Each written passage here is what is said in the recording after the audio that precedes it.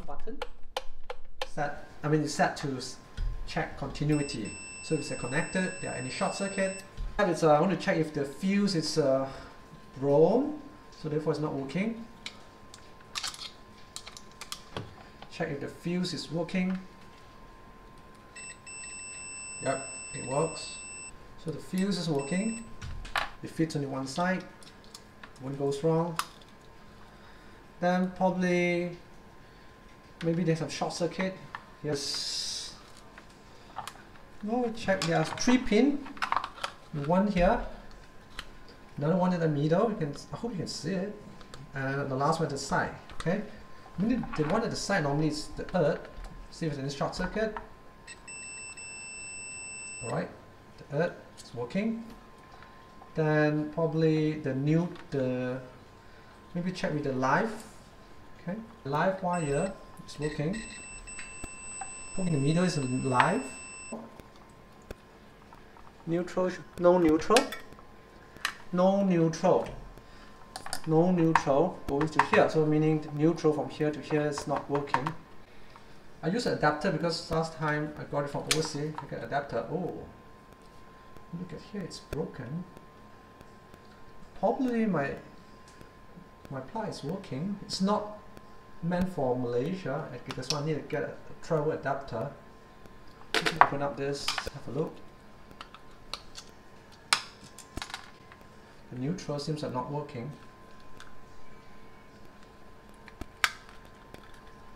I see. Oh, it seems like it's blown. It's burned. It is burned. There's some burn mark here.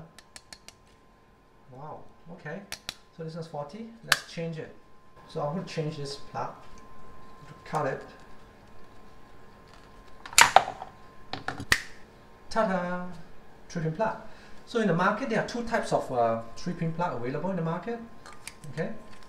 So how do you differentiate it from the same company? One is heavier than another. If you want to use it for heating element, kettle for example, or ironing machine for example, okay, I would recommend a more heavy duty one, or maybe this one is considered the water heater switch, are meant for heating element. You can feel it's solid compared to this one. They both have a cerium coat, but they have different cerium coat in Malaysia. So this one is the cheaper one. It cost me about 4 ringgit versus 9 ringgit. So I'm going to use this one, the 9 ringgit one. Okay, place this aside. So this is a wiring diagram. The brown represents the live, the blue represents the neutral, E represents the earth.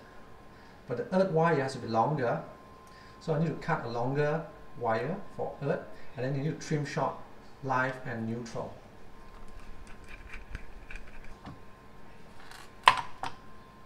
It's color coded.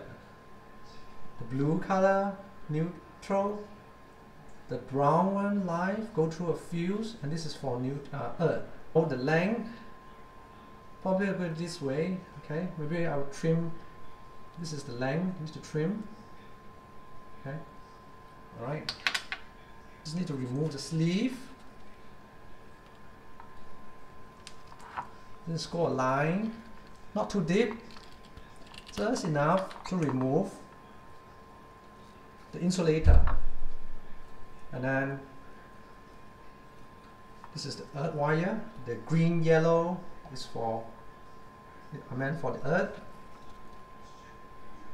Okay, allow this length when it's a level, the end level with this length should be roughly around the correct length.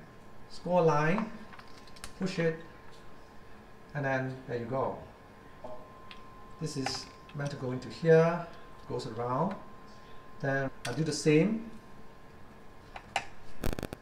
This is live wire. Make sure this tip is aligned with this length.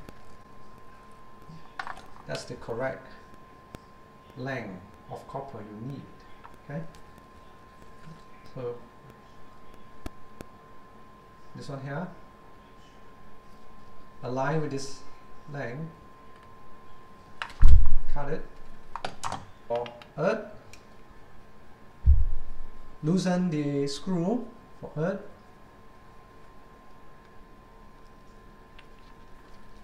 hold it there, tighten it, not too tight until it breaks the copper.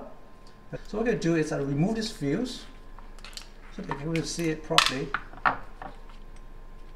Right? Right, remove the fuse, then you can actually see it now.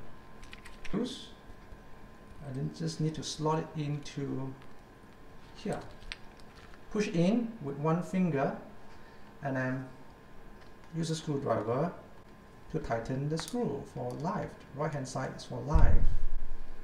Then remember to install the fuse. I remove the fuse for illustration purpose.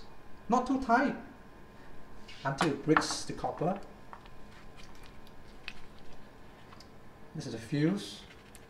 Place it back.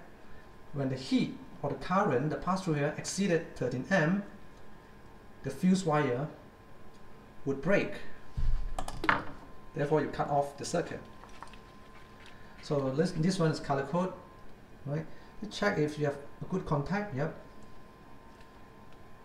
Okay. You do not want to tighten it too tight until it breaks the copper. Push it in between. All right. All right. So the blue one's on the left, the brown one on the right. The up one here are meant for neutral. Okay. Then close it back.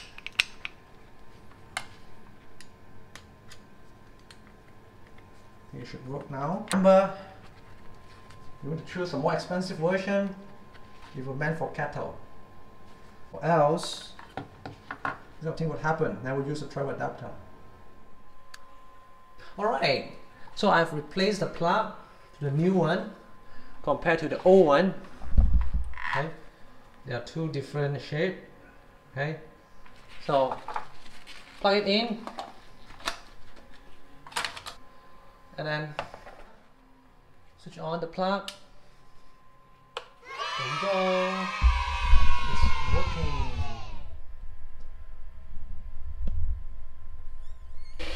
Boiling now. If you watching the video, kindly subscribe to my channel.